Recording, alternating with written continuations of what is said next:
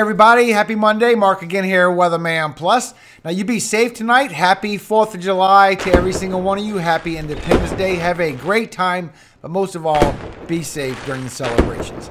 Now, we have some serious storms that is ramping up. They're already starting for southern Minnesota, going through Iowa, and these are some nasty little storms. This is also bringing some very strong winds with it as well. Already in the high 50 miles per hour wind gusts on the very front of this storm as it passes through. High 40s and high 50s as well. And these storms are moving through some very dense area of population, and there is a growing tornado threat for today as well as tomorrow.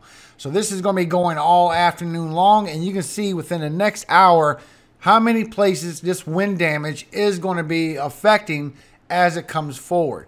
So let me give you the forecast of what you can expect as far as the tornadoes going on, because the tornado threat is a growing threat right now, as well as what's going on, because now we have a geomagnetic storm watch going on. So we have possible CMEs coming off, plus we already had one the other day.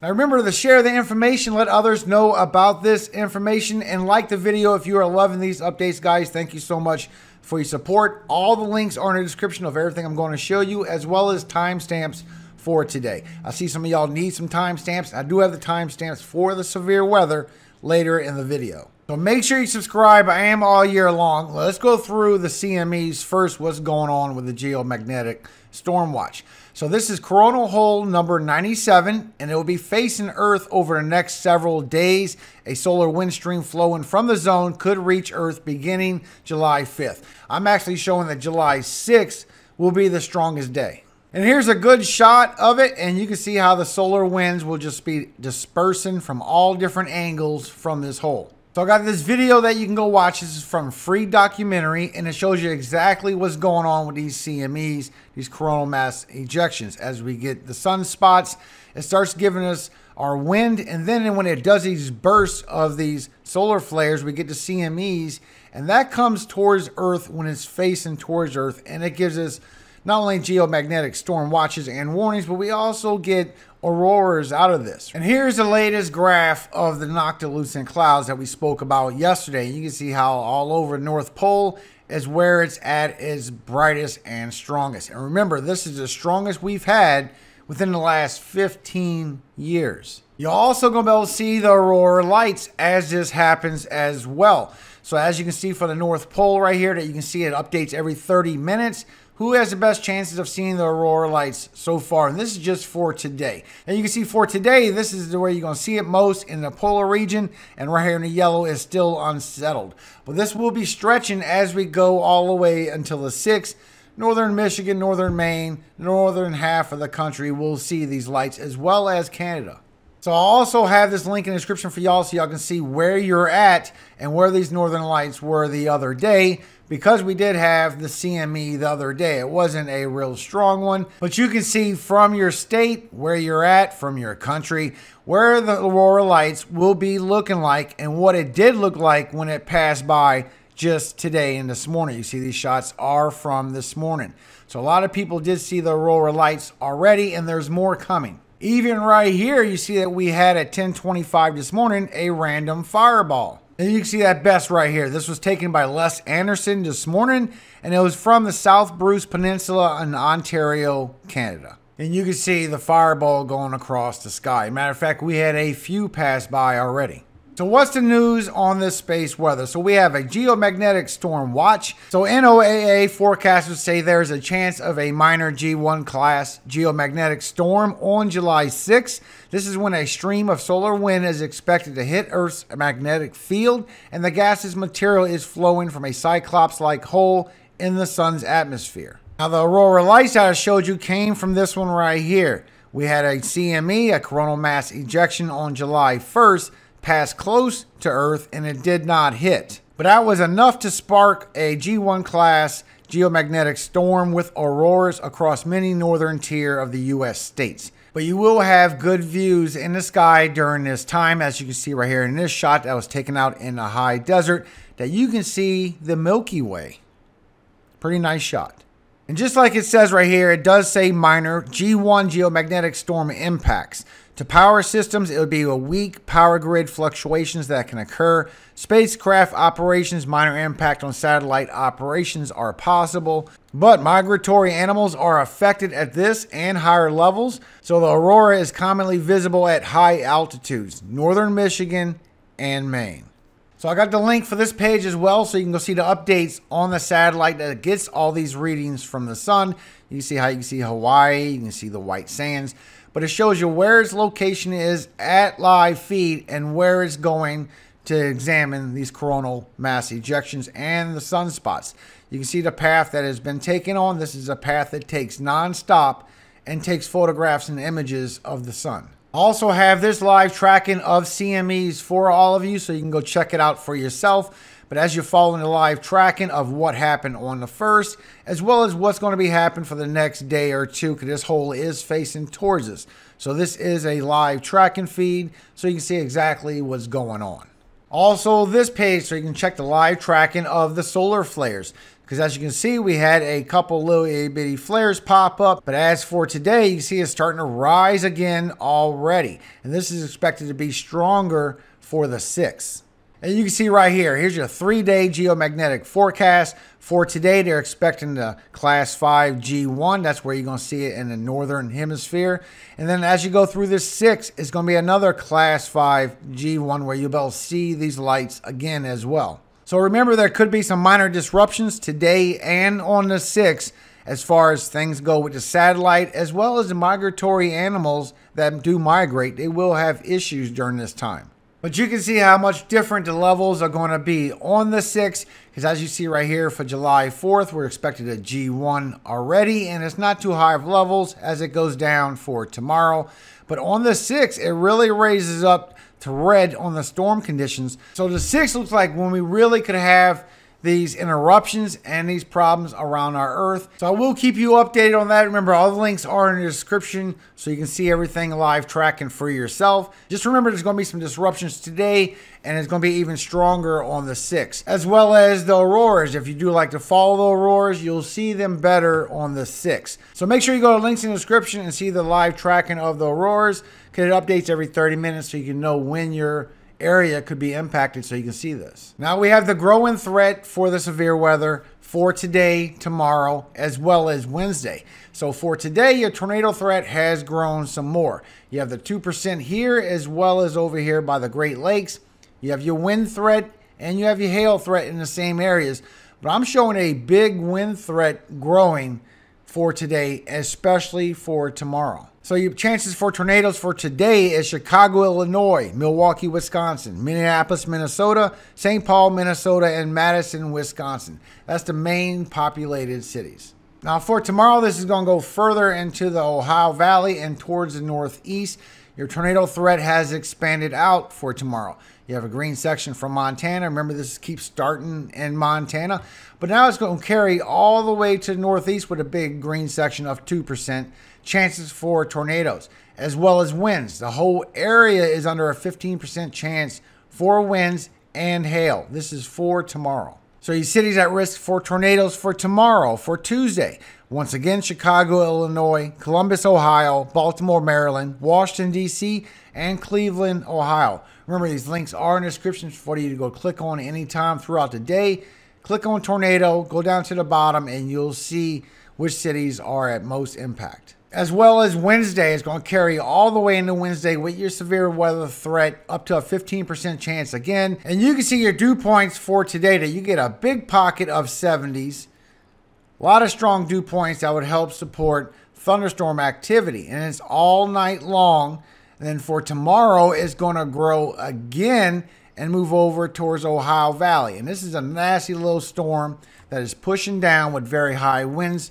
So far, high resolution rapid refresh is seen anywhere from 80 towards 100. You can also see with your lift with the Cape that you do have a lot of lift, not only the hot temperatures creating that, but a lot of strong dew points creating a lot of the lift right in the area that you need to watch out for tornadoes.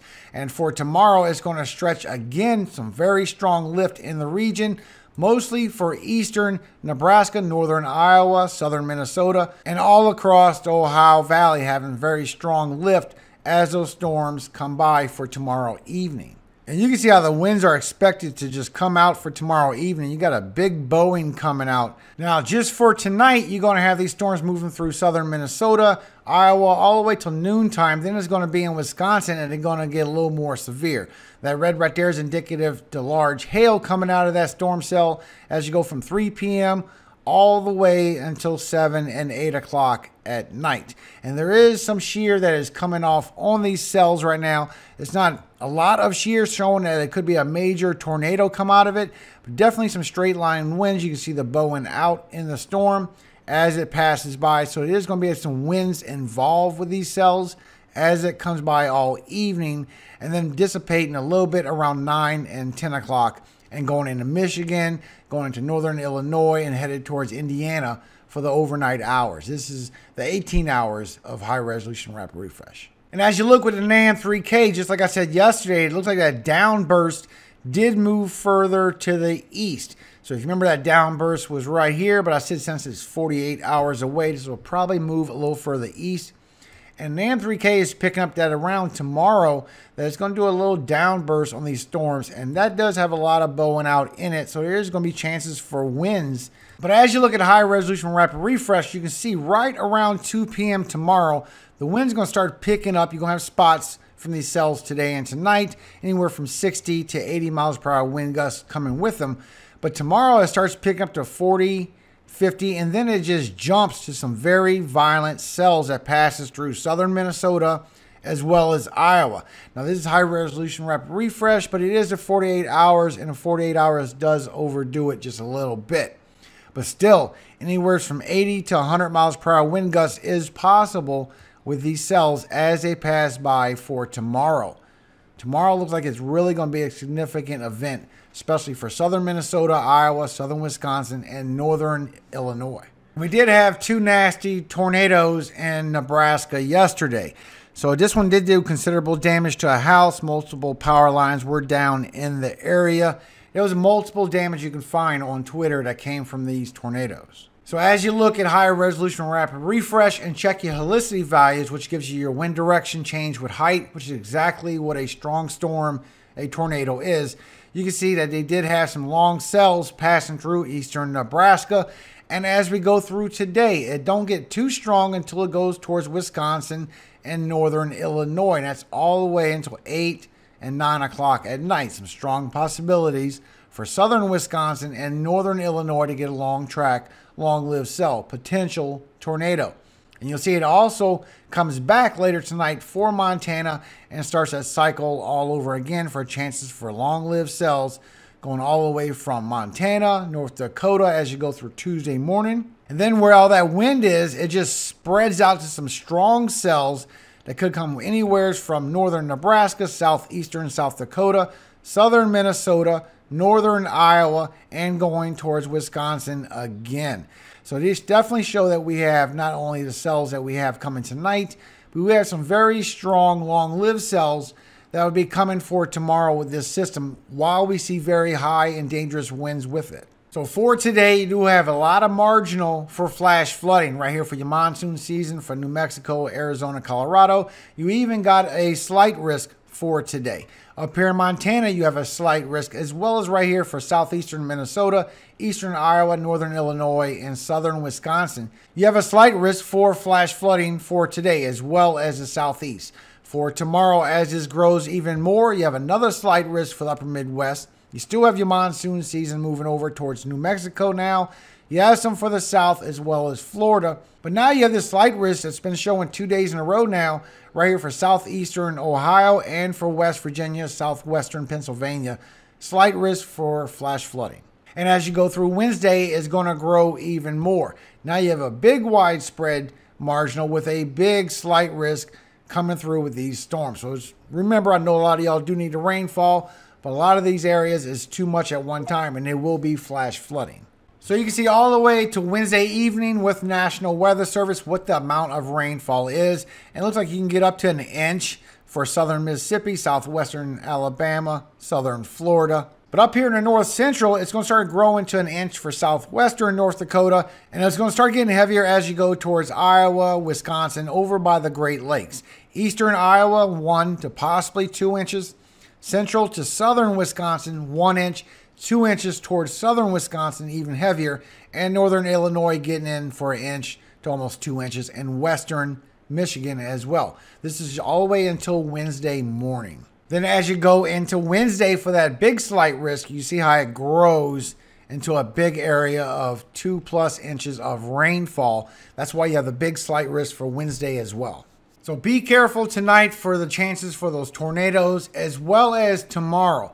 Tomorrow looks really strong for a good chance for those very high winds. So downgrade a little bit because high resolution rapid refresh 48 hours is a little overdoing it. But that's 2 days in a row it's seeing some very high winds in that region.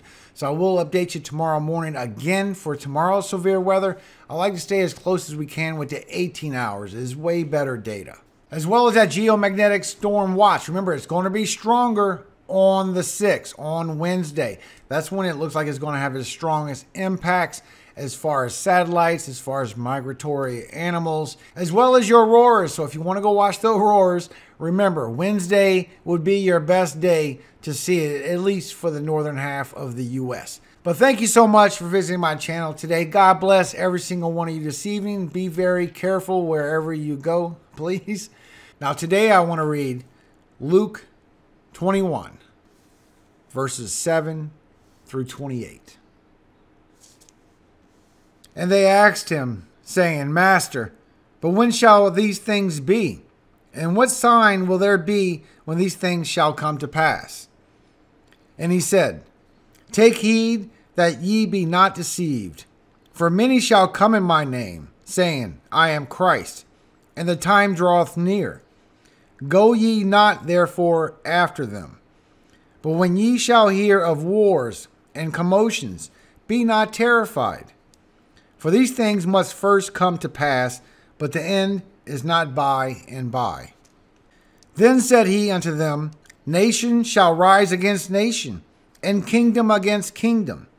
And great earthquakes shall be in divers places, and famines, and pestilences, and fearful sights, and great signs shall there be from heaven. But before all these, they shall lay their hands on you, and persecute you, delivering you up to the synagogues, and into prisons, being brought before kings and rulers for my name's sake. And it shall turn to you for a testimony. Settle it therefore in your hearts, not to meditate before what ye shall answer. For I will give you a mouth and wisdom, which all your adversaries shall not be able to gainsay nor resist. And ye shall be betrayed, both by parents and brethren and kinsfolk and friends, and some of you shall they cause to be put to death. And ye shall be hated of all men for my name's sake. But there shall not an hair on your head perish. In your patience possess ye your souls. And when ye shall see Jerusalem compassed with armies, then know that the desolation thereof is nigh. Then let them which are in Judea flee to the mountains, and let them which are in the midst of it depart out. And let not them that are in the countries enter thereinto. For these be the days of vengeance, that all things which are written may be fulfilled. But woe unto them that are with child, and to them that give suck in those days. For there shall be great distress in the land, and wrath upon this people. And they shall fall by the edge of the sword, and shall be led away captive into all nations. And Jerusalem shall be trodden down of the Gentiles, until the times of the Gentiles be fulfilled. And there shall be signs in the sun, and in the moon, and in the stars, and upon the earth distress of nations with perplexity, the sea and the waves roaring. Men's hearts failing them for fear, and for looking after those things which are coming on the earth. For the powers of heaven shall be shaken. And then shall they see the Son of Man coming in a cloud with power and great glory. And when these things begin to come to pass, then look up and lift up your heads, for your redemption draweth nigh. Amen. Have a great day today, everybody. Please be safe. I can't say that enough. Fireworks can be fun, but they can cause fires. They can cause issues. Just be careful. God bless all of you. Have a very great and a very safe 4th of July tonight. Remember, all power, all glory does go to Yahweh, God of Jacob, our Father.